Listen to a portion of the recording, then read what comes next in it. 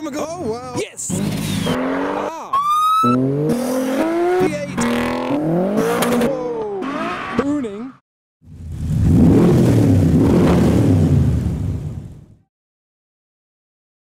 Hi, I'm Adam C and welcome back to Mercedes-Benz World and the Cobra, which I've parked up to capture the arrivals at the PistonHeads Sunday service.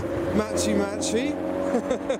So Jungle Squog has been driving us here. It was quite slippery today, wasn't it? Yeah. So it's going to be a great day, so I'm looking forward to seeing what cars turn up. Oh look, a Honda S660. Little K car in red. Don't think I've seen that one before.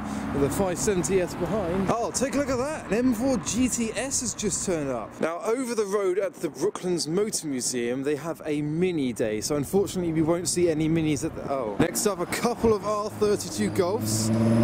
That one sounds supercharged. And check this out, we've got the Vicap GT2 RS pulling into the meet. Very nice, with a 488 on tow. And three crows are having a fight.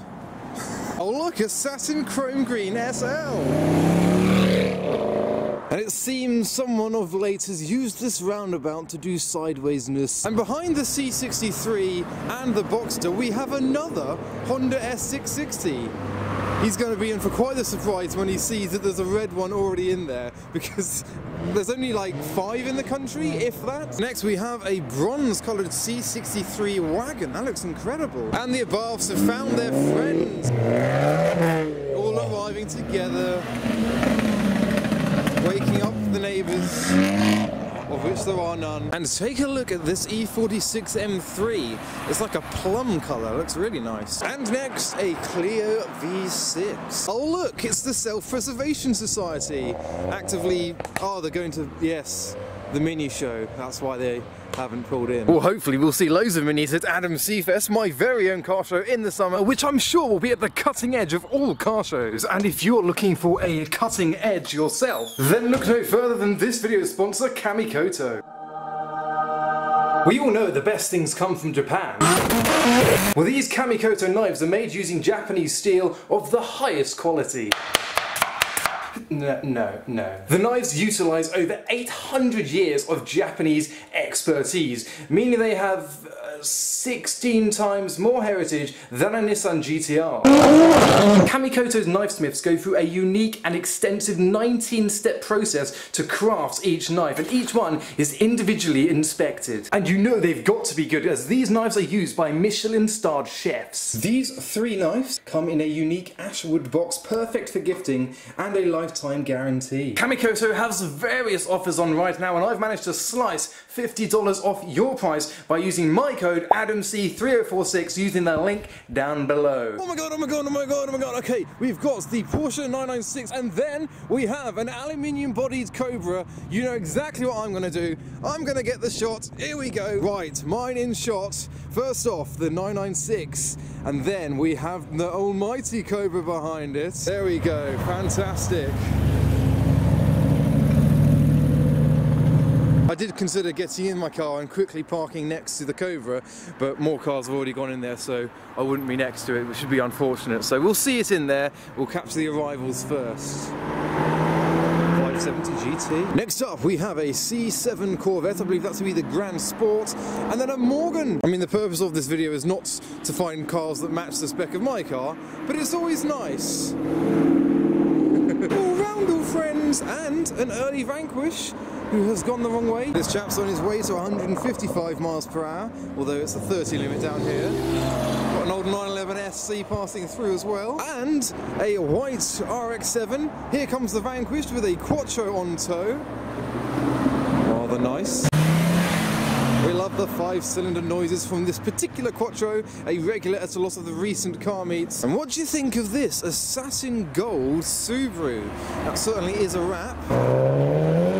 Civic Type R's lost. Now, I remarked about this at the previous Sunday service that I went to, hosted by PistonHeads, who were originally a TVR forum, but there was only one TVR at the previous one at Caffeine and Machine, so let's see how many TVRs there will be today. Hopefully there's lots, because I love a TVR, me. Oh wow, we have a yellow Dino and a blue and white striped Ford GT.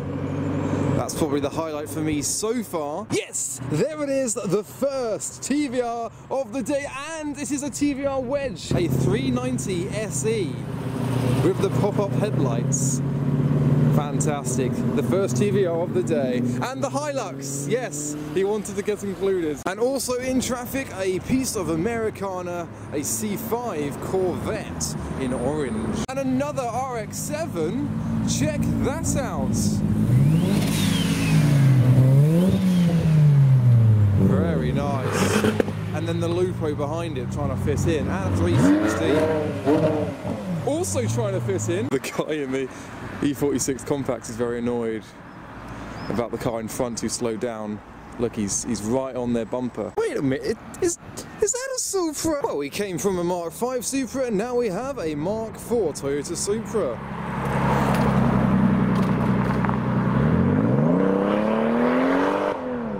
A lot of you American audience won't care too much about what we have next, but we don't see these in this country.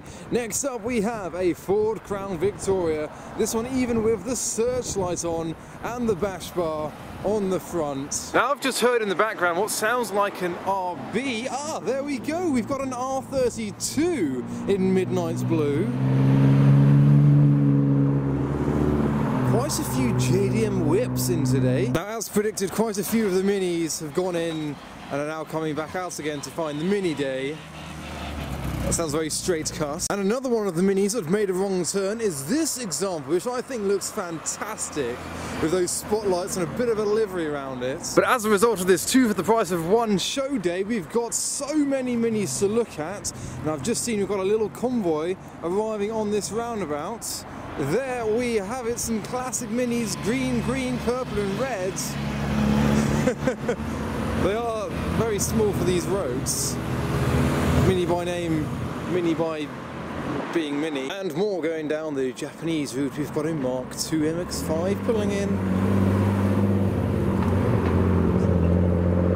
Something about that sounds... no. But whilst there certainly are loads more cars coming in, I'm going to retire Dungal Skog from his driver's seat position and I'm going to go in myself and hope to park in a fairly decent space near the other Cobra. If we can park next to him, that would be great, but I doubt it because it's like first come, first served. I can hear something coming. Oh, E61 M5 as well. So I'm going to follow a Audi TT into the meet and have a look at some more cars. I didn't film all of them, so there's more to look at, that's for sure. Welcome once again to Mercedes-Benz World. So it seems like I've just arrived again. We've got a blue and white striped Cobra as I have parked up towards the back of the show. Check out these platinum wheels on this M2. Now I don't think, oh, the Cobra hasn't come in. Maybe he didn't have a smiley. You need a smiley to get in.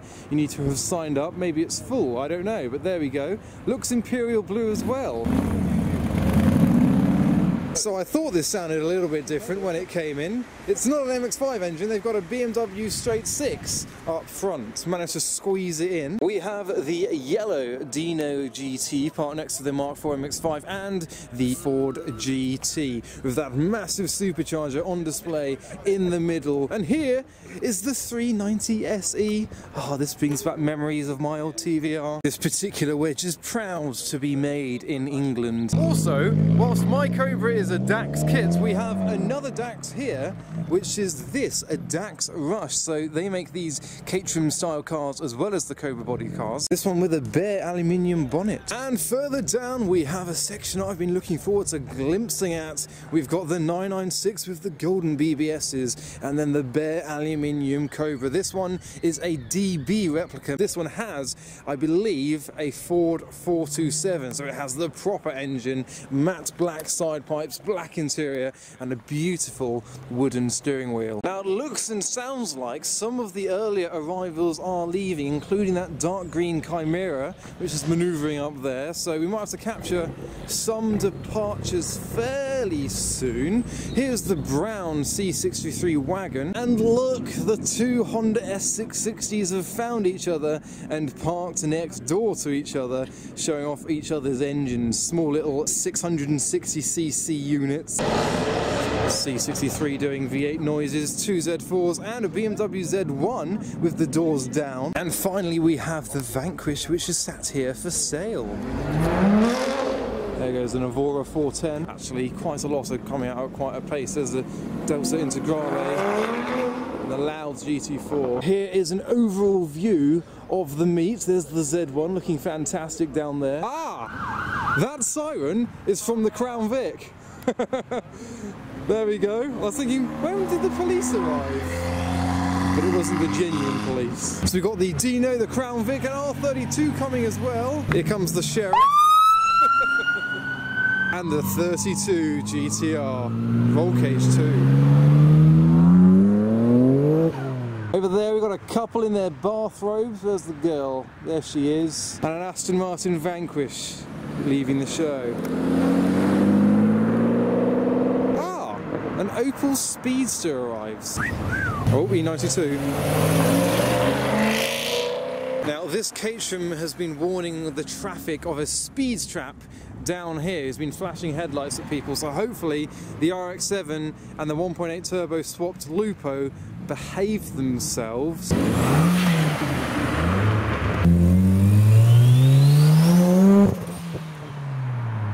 Very nice. 0 to 30 done well.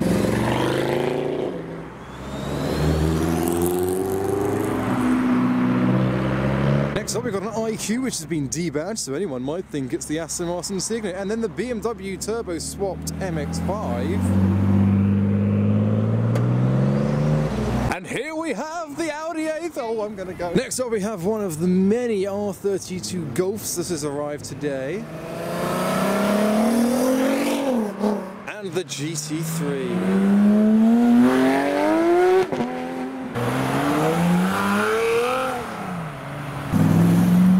V8. That was a V8 Porsche 997 Carrera S. Some of the Abarths are leaving, making noises. It's not the Nürburgring, mate. Next up, a non-V8 997 and an E46 M3. Very nice colour with seatbelts to match. And after the 991 Targa GTS we have the supercharged R32 Golf. So let's listen to this. Oh, this has got pipes. Very nice sounding F12. And the M2. And here comes the brown C63 and the M2 with the platinum wheels as well. Next around the roundabout we've got an Ariel Aston, both helmeted up.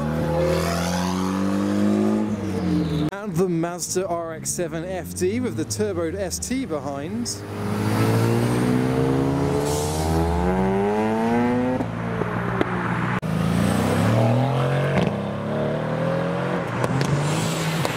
And now we have an Aston Martin V12 Vantage.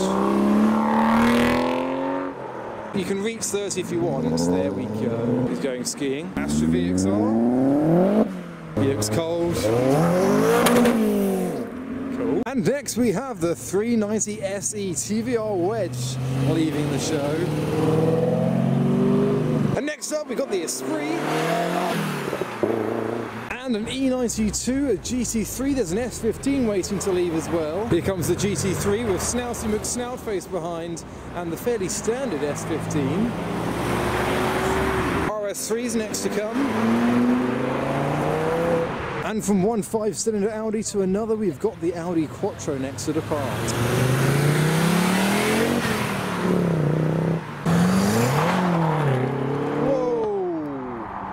Close to that curb there. The Merc's ascending it, look at that. He's on a proper hoon. Go on, send it. Here he goes. Hooning. Next we have this F12, which should sound amazing.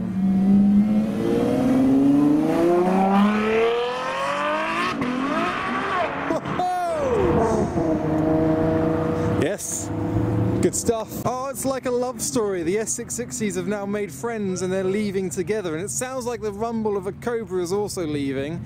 I can't see it. There it is. So we've got the 660cc engines and then a 7-litre engine behind them. So quite a difference after the S660s.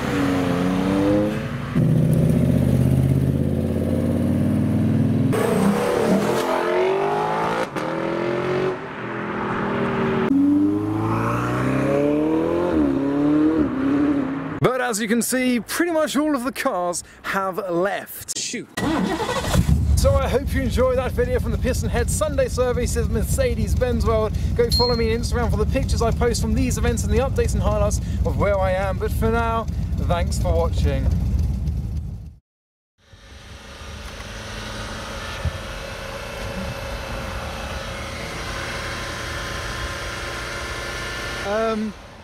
I've not broken down per se. Well, no, I have. My battery just gave up on me, and not even the mighty Accord can save me. But we're by Ferrari. That's good. We saw a V1 earlier. I didn't get a good picture of it. That's not good. I don't think you are able to flag down an AA van. I'll see you in a bit.